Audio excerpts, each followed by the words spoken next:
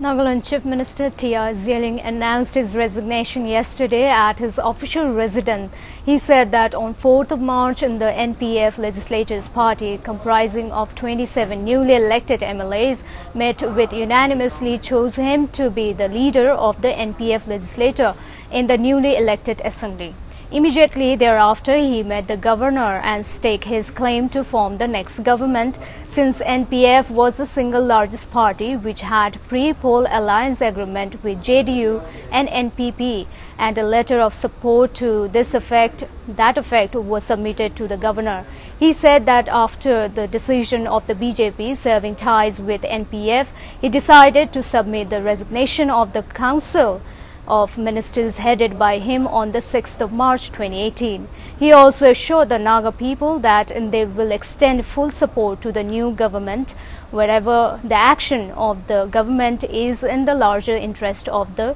Naga people, apart from playing a constructive role of opposition in furthering the overall cause of the Nagas.